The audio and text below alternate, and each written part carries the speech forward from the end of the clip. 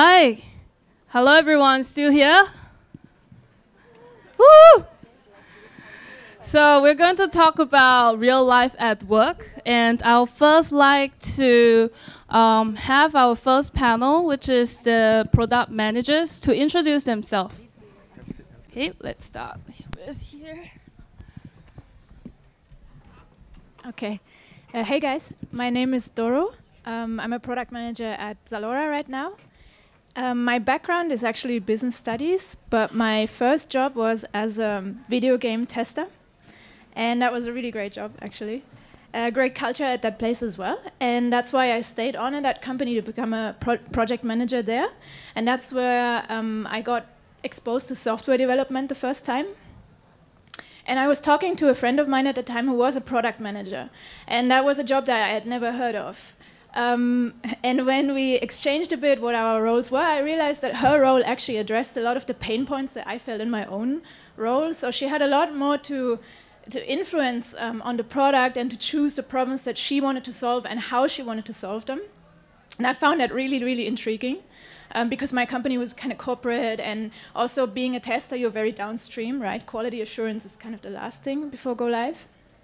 So yeah, I got really curious about it, and I looked for openings, and I applied and became a product manager, and here I am. Still at the same company, actually, after almost 5 years. Thank you. Thanks, Doro. I'm Nyon. I'm a product manager at Grab. But how I first got into the product manager role was actually from Shopee. So I joined as actually regional ops, and I was a lot more involved in risk management because actually, honestly, I had to say that it has nothing to do with what I studied. One thing or another, I wanted better opportunities. I wanted to go in tech as a non-tech person. So I found a position, and it so happened that when I was working in that team, my product manager whom I worked with was going to go advance his studies, like to get an MBA. So he thought that I had all the qualities that could replace, basically could do what he was doing. So that's how I got, a confidence boost and went for that role, and here I am today. Thank you. Hi, I'm Liang from Honestbee. The most recent project that I worked on was Habitat by Honestbee. Some of y'all might have visited it before. And how I got into product management was that I found my way to Silicon Valley, and I fell in love with product management. I've never looked back since then. So how I found my way to Silicon Valley is a program by NUS, where they actually post people to, take entrepreneurship classes at Stanford. And, I also get to work at a startup there. So that was how I found my way towards product management. Yeah. Thank you. So let me start asking the next question for the product managers is, what does it mean to be a product manager in your company? What do you actually do? And hence, what kind of skill set do you look for when you are out there hiring for anyone who has no experience? What should they do?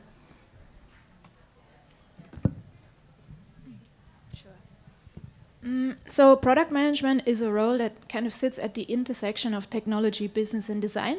And often you come in just having, one of those areas a bit stronger or really a strength, and the others still need to be developed. When you are in this role, or what does it mean to be at the intersection of it, right, is that you need to understand those business problems and try to solve them using technology and design. I think that's probably summarized it very much in a nutshell. Maybe for the second part of the question. Yeah, so to build on Doro's answer, so I think you mentioned that you are at the intersection as a PM between tech, between your business teams, between your country operations teams, and a very, very important skill that is absolutely necessary is your people skill. People, communications, basically, because as a PM, you are the owner of the product. You are responsible for how the product performs. So it is absolutely necessary for you to be able to adapt and talk to different kinds of people in their language to make sure that the product gets, shipped successfully and performs as intended. Yeah, so I think communications is for sure always the quality I look for in any PM candidates. So some characteristics that I look for in hiring PM is having an analytical mindset and being a problem solver. And the third is, just doing what it takes to get shit done.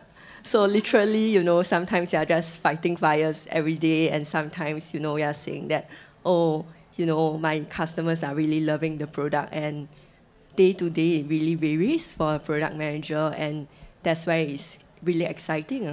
Yeah. Thank you. And this panel is really for you guys. Unfortunately, we only have 10 minutes for each role. We have now about 2 questions for the audience. Do you have any question? Raise your hand up high. Yeah, we have one over there. Is there a mic? I can just shout it out. Yeah, go ahead.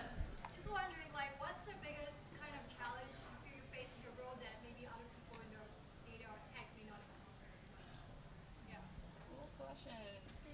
Thank you for the question. So to repeat that, her question was, what's the biggest challenge as a PM that you think you face and you don't think anyone else in the industry, in the tech industry face? And anyone would like to share about that?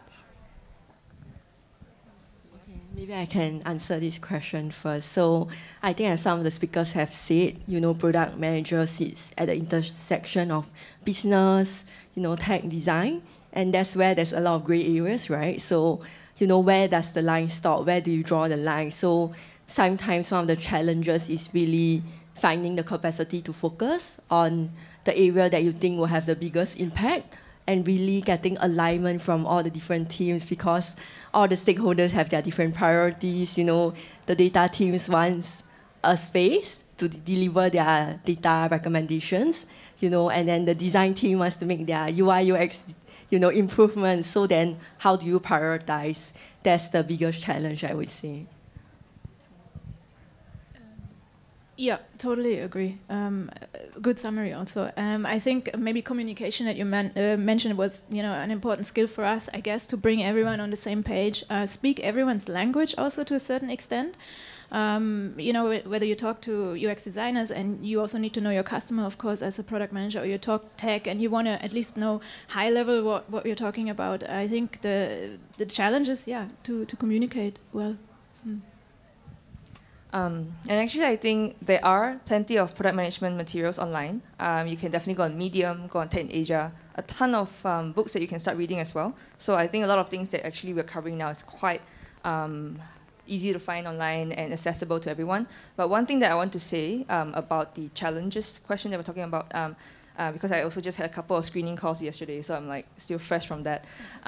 So I think especially unique to Southeast Asian tech companies, there tends to be a lot of changes all the time, be it from business, be it from regulations. You don't see them coming.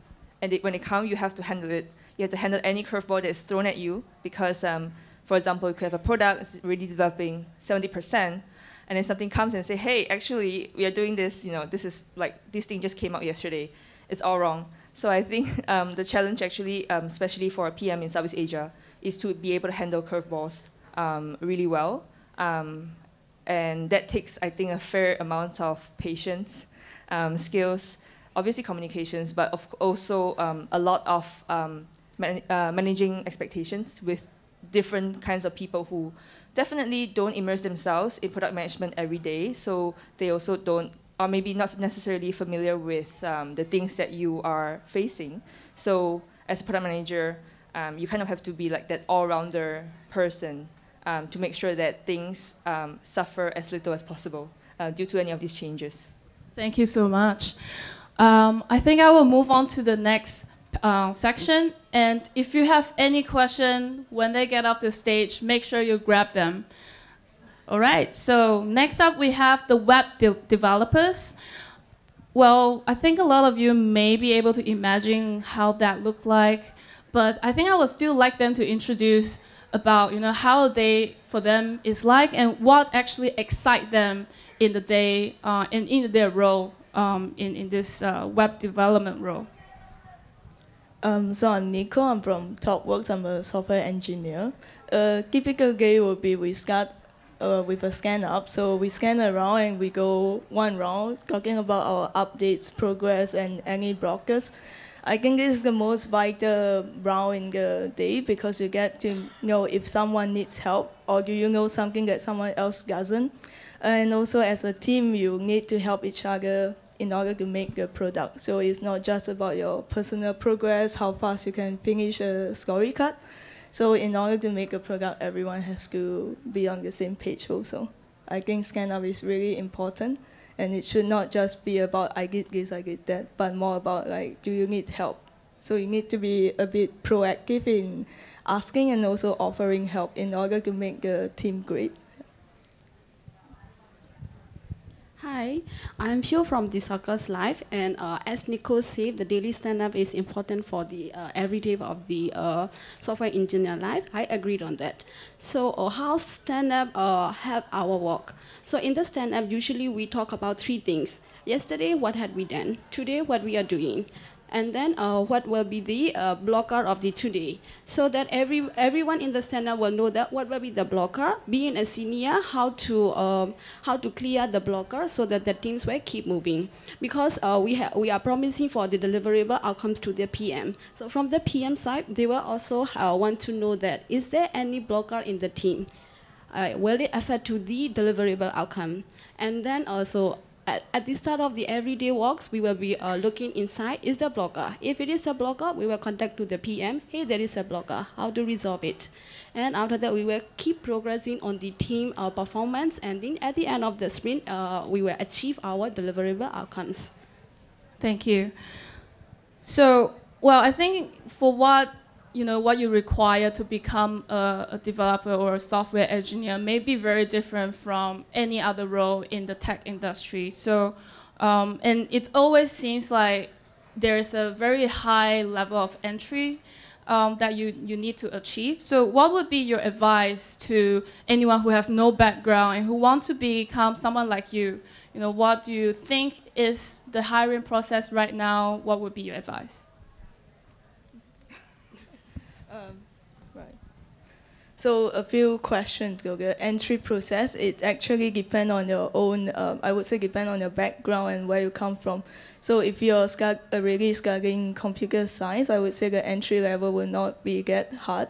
But if you're if you're doing a career switch, like you went to like coding academy and all sorts of that, right, the inertia would be higher because you're entering a totally different industry, so that would be more difficult. What's the other question? If the CV really matter? So in the hiring process, I believe most of the tech company now proceed with a code assignment first. So your CV, in the sense, it matters, but not as much as, I would say, a traditional job nowadays. So you do have to submit your coding assignment. It needs to work, and also it needs to look good and reusable in order for us to consider you for the next stage. So I would say don't get too bothered about your years of experience and CV, and just try it out.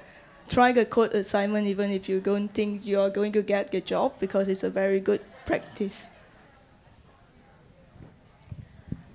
Yes, from my point, so to become a software engineer, we need two types of skill. One is called hard skill, another one is called soft skill. So what is hard skill? So that is what we can learn from the university or any kind of the online courses. That will be the hard skill. So that is the fundamental. So we need the hard skill. And another one is, what is the soft skill? Soft skill is a kind of problem solving and analytical thinking. Being a software engineer, you are facing to the system who is really using, and there will be a complexity over there. If there is a complexity come out, how you will be solving it? That is an analytical skill. So that kind of analytical skill is you can grow up along the way in your career. So first of all, we have to concentrate on how we can acquire the hard skill. So how to first start learning the programming first. So when you can start doing the simple programming, and based on the what is your analytical skill, you can improve yourself to resolving the complex problem. So I might say that two basic hard and soft is a must-have for the software engineer. All right, I guess to summarize, if you have no experience but you are learning, the CV don't really matter. There's going to be an assignment, so a graduate of computer science and you who has just learned something from Coursera, you guys are going to go through the same process. So don't be afraid if you think that your college certificate doesn't count. So now I have one more question that I can get the floor to ask. Is there anyone who's interested in web development or software engineering who'd like to ask any question?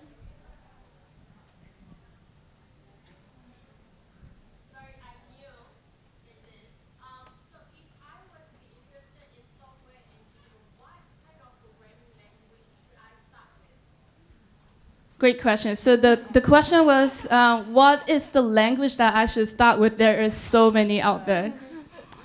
Okay, so in order your question, so from my side, there is no language preference. So first thing first, if you know the pseudo language, let's say how to write a simple program, that will be a good start. So because every programming language, we start with the variable declaration, and after the for loop, this kind of thing. Every programming language is the same. It's just a matter of the sentence difference. So just get the basic knowledge of the how to write a simple program, and after that will be your first start.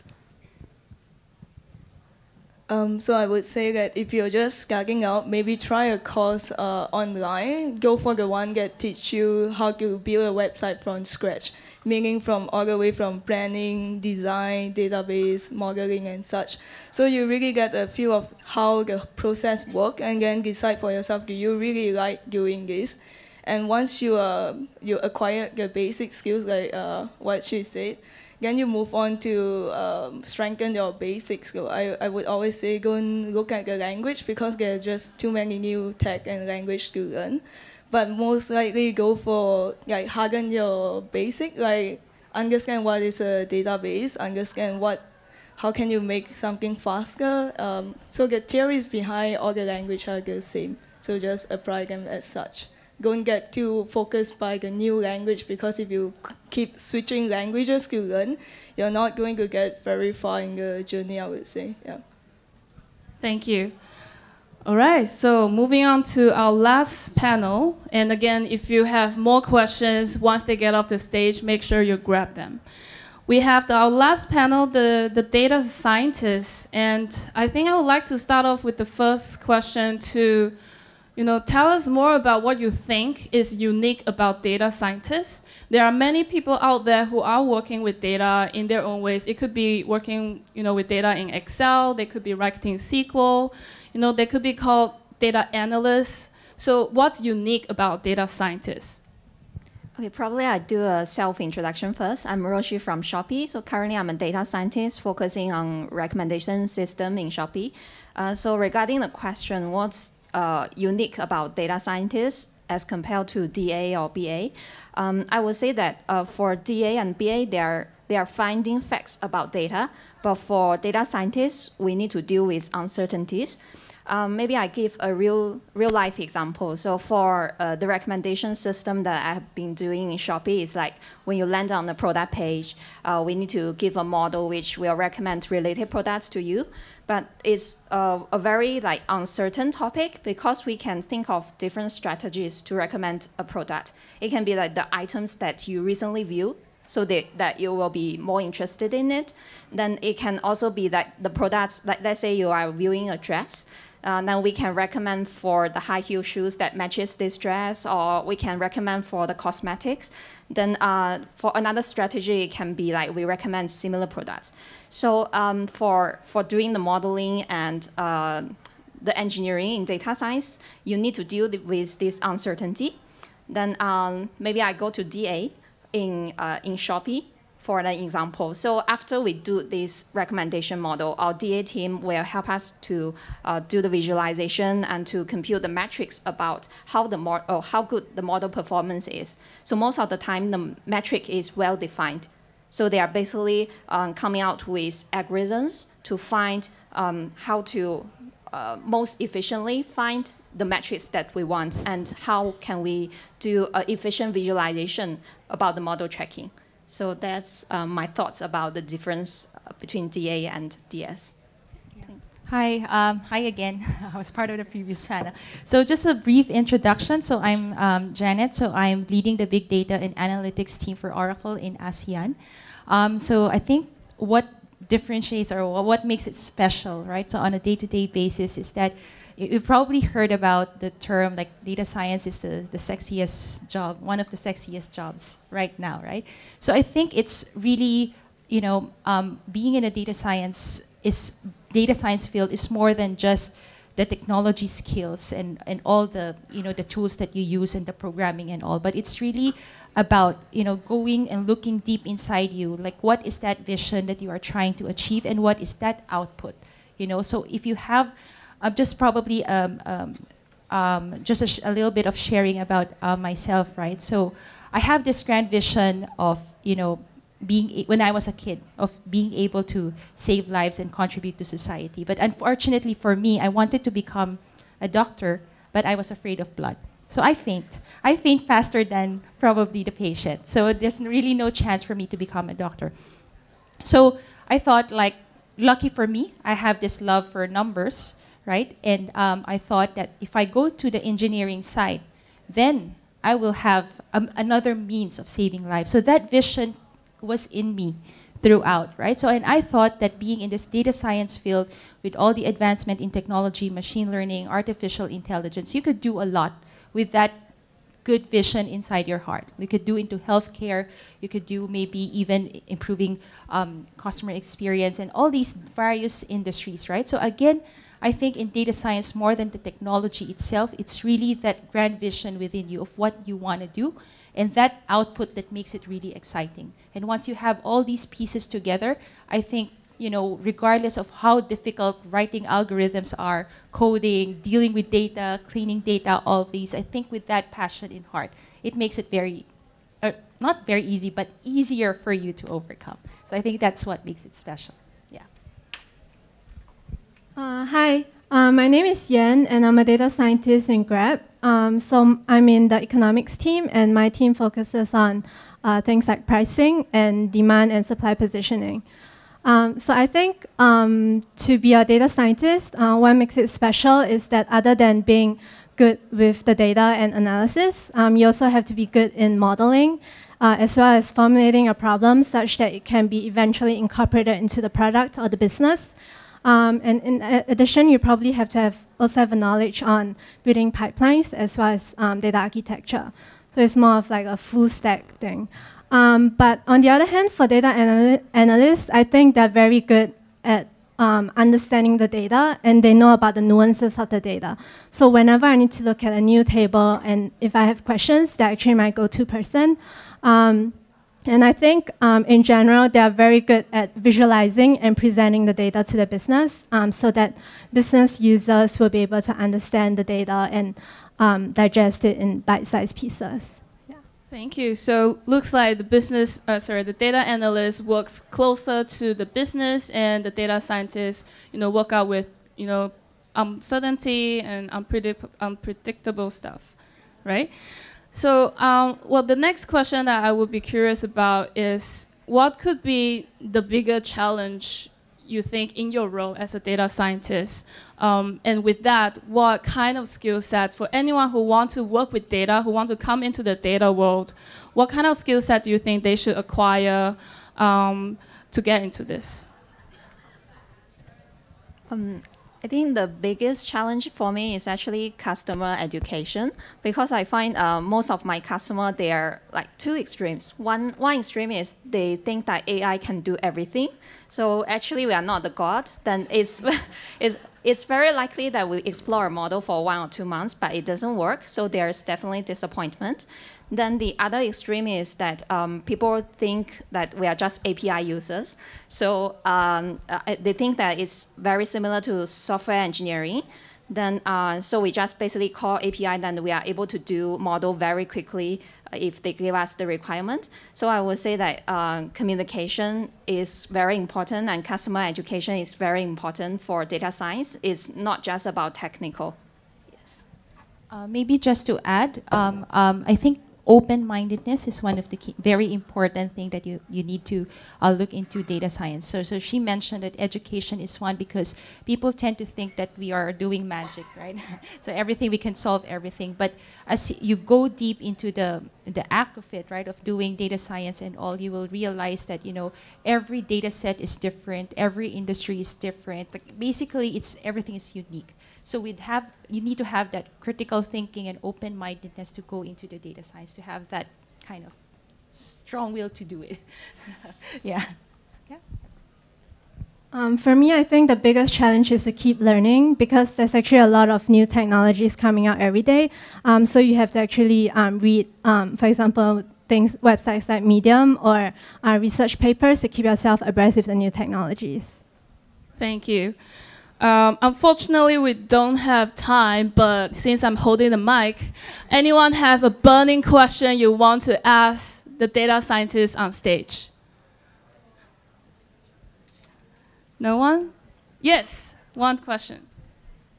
Okay, so in the data analytics team, what is the difference between a data scientist and a data engineer?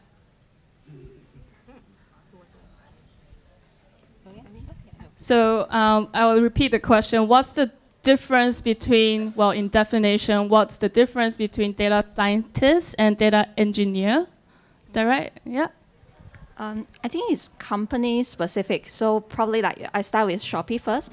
So for us, the data engineering, they are doing the data warehouse, like maybe their user behavior tables and standard tables every day. So they are basically doing the data aggregation daily. Then for us, when a new model comes in, we also need to do data engineering. It's basically we extract data from those standard tables. Then we need to do the feature engineering, which is basically to do the data aggregation pipeline to get the feature that we want in order to go for production. So I would say there's overlap between these two teams.